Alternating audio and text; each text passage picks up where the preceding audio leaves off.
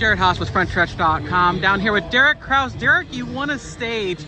What does this run mean to you today with Kaulig car, winning the stage and running relatively decently? Yeah, we won a stage, but we kind of, in doing that, we kind of put ourselves in the wrong strategy. But overall, it was an okay day. The car's still in one piece and finished all the laps. So I can't ask for much more than that. We just were on the wrong strategy there at the end, and that kind of hurt us. What happened between you and the 16? You guys kind of made contact over there. What happened from your perspective? I don't know. I didn't even, and I knew he was down there, and then the 9 either hit the wall or bounced off the wall or something came down into me, and then I either got into the 16 or something. I don't know, but he'll just check out the replay and he'll understand that. Thank you, Derek. Thank you. What up? It's Brad Perez.